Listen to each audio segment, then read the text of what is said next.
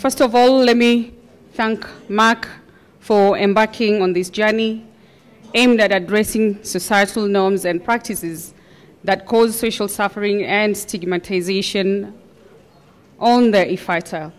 The Merck More Than a Mother campaign is a timeless initiative which will enable us challenge perceptions associated with infertility. I will be a voice to the voiceless like many other women. I spent what feels like eternity trying to find answers. I deceived myself into believing that silence was a source of great strength.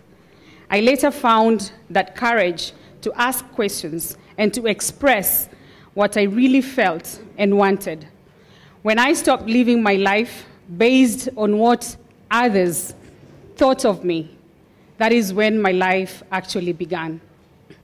When I discovered that silence was my real crime, I finally saw the door of self-acceptance open. Indeed, low self-esteem is not the home to take refuge. It does not keep you comforted from any danger. It keeps you confined away from your real potential. And friends, to change ourselves effectively, we first have to change our perception. Before I continue, Rush, I'd like to know if there's a video that we can put that tells my story. Yeah? Okay, thank you. We live in a society that only embraces success. It takes a great deal of inner strength to overcome stereotypes and myths associated with infertility. It's all about struggle and effort and optimism and never ever giving up. It is sad that infertility is always linked to women, yet it is also a man's problem. Unfortunately, many of the medical treatments for infertility focus on the woman's body. In this age and time, we must champion honest and hard conversations and confront the stereotyping. All in all, men and women are affected by infertility in different ways. This is the time when we need to come together and seek knowledge. This is the value that Merck campaign brings to us. We must take advantage of information and communication platforms to create awareness. It makes people comfortable to share their fears and experiences. It is an avenue for self-acceptance. It helps in seeking alternatives and can even lead into acceptance and pursuing other options, such as adoption or even leaving a child free without fear of stigmatization. It leads to the regaining of a sense of control, which may have been diminished. It breaks the shackles of perceptions, and perceptions means conceptions and stereotypes. I will use this position to help those who have been affected like me to find their identity so that they will no longer succumb to the negative misconceptions that have captured their minds.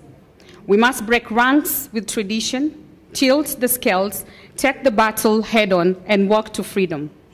Most crucial and the enduring success is in finding and securing the needed courage to place value on building ourselves up as individuals based on shared positive values which abound within us. All of us must work towards promoting, protecting, preserving, and observing our health rights as enshrined in our Constitution. We must take the lead in supporting appropriate legislative, administration, budgetary measures that guarantee the full realization of comprehensive and indiscriminate health rights for all.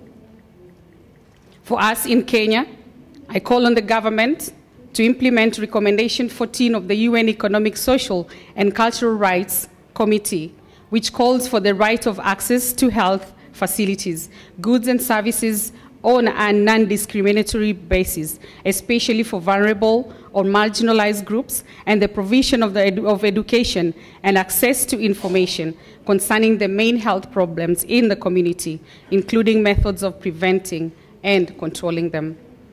Together with our strategic partner, Merck, I'll work towards creating an enabling policy environment that promotes reproductive health and rights, including building capacity to strengthen health systems, partnering with faith-based organizations, civil society, and community-based organizations. Today marks the beginning of honest conversations, which we must move from safe and private spaces to the world out there, to the streets and villages. The minds of our people must be liberated from subservice, mediocrity, and misinformation. Through this campaign, we are able to contribute in raising awareness about discrimination, stigma, and ostracism women undergo for their inability to have a child. From today moving forward, we must endeavor to have an informed discourse on infertility with our male counterparts and open up avenues for engagement.